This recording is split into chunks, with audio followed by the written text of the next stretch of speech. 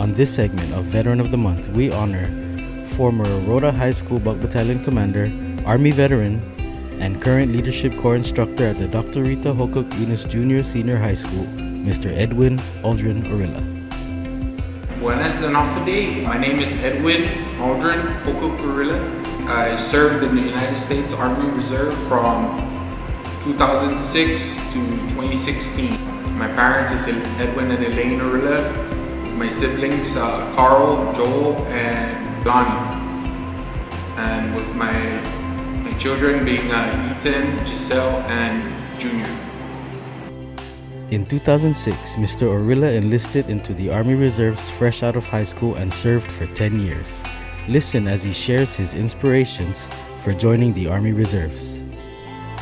In high school, I was in JROTC a lot, and I was just inspired by my instructor stories with Sergeant Major Atelic and Master Sergeant Salas, sharing their stories, their how things was it for them in the military.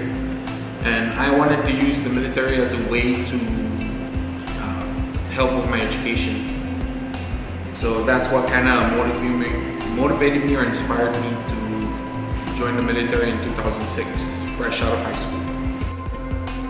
Mr. Orilla shares what he considers to be his most memorable memories during his time in service.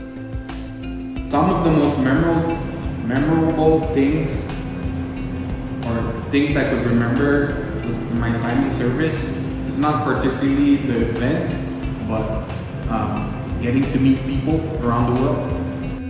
Moving from one duty station to another for different trainings, you get to meet different people. Even the people that you're stationed with, you get to build memories with them. Times I would forget events, but I would never forget the faces or the friends that I was with. I've been deployed in 2009. 2009, we were deployed for a convoy escort for Operation Iraqi Freedom. Main unit was based in Kuwait, and we were at missions heading into Iraq.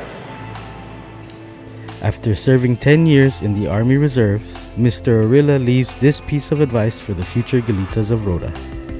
My best advice is you always need to remember where you come from. You can always come back home when your time is done. So always remember where you're from and don't forget where you're from. And have a strong support system. Thank you. It's been a blessing and an honor to be recommended as or nominated for Veteran of the Month.